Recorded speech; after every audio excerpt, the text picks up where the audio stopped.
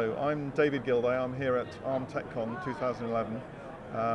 We've just been demonstrating CubeStormer 2, but actually I'm really excited because I invited Tomas Rokicki along, and I'd love you to hear a bit about what he has to do with Rubik cubes. So, hi Tom, it's good to meet you. It's my pleasure. It's good to meet you. Thanks very much for coming.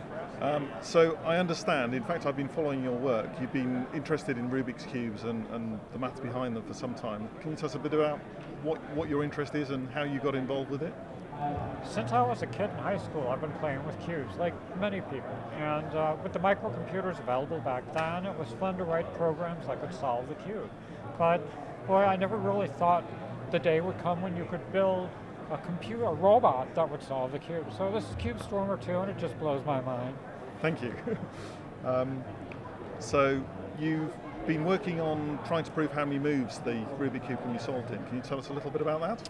Well, what happens is, if I scramble a cube with a bunch of moves, I can then come up with a solution sequence that solves it. And that solution sequence might have 5 moves, or it might have 20 moves, or it might have 15 moves. For every position, there's a single smallest number of moves it takes to solve it. And there are computer programs that will solve that number of moves for any given position. But that brings up a very interesting question. What's the hardest position? What position takes the most number of moves to solve? That position, the number of moves it takes to solve, we call God's number. And we've been trying to figure out what God's number is since Rubik came up with the cube. And finally, after about 30 years, last year, we actually figured out what it is. It's 20. 20 moves will always solve a cube. So I certainly remember the date. I was at another ARM exhibition at the time when somebody announced it on the news in the UK. I've been following your work for some time. You had an article in the New Scientist, was it in about 2008, when you got to about 22 moves and proved that it was that low?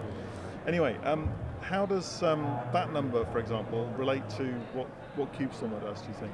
Well, first of all, it's interesting because you need an upper bound. I mean, you need to prove that you can always solve the cube, right? And you need to know which cubes are solvable and which are not. So I can twist this cube in a way, take out pieces, put it back together where it can't be solved. You don't want to hand that to the robot because it's not going to know, you need to know whether it can figure out the cube or not.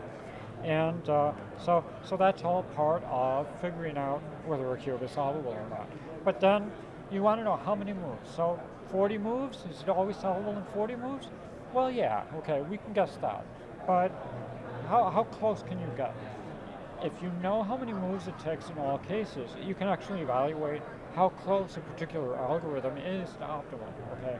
So if I've written an algorithm in this smartphone, runs in the smartphone, uses the ARM, takes 200 megabytes of RAM, and it's giving me typically 18 or 19 moves.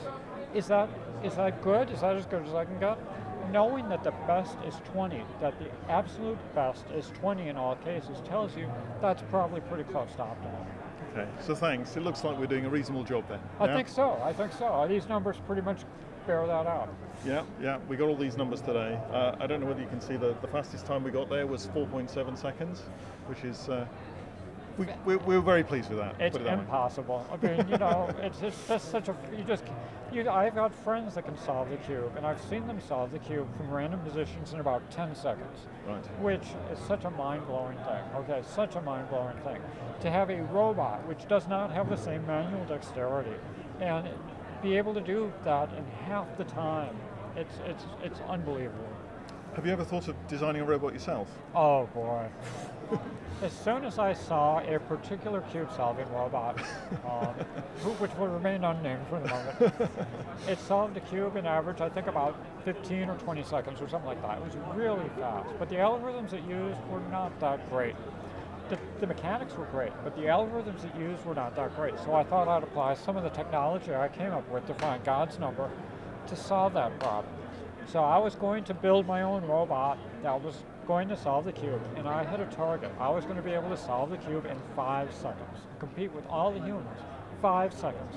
This CubeStormer 2 is solving the cube in 5 seconds, 5-6 seconds.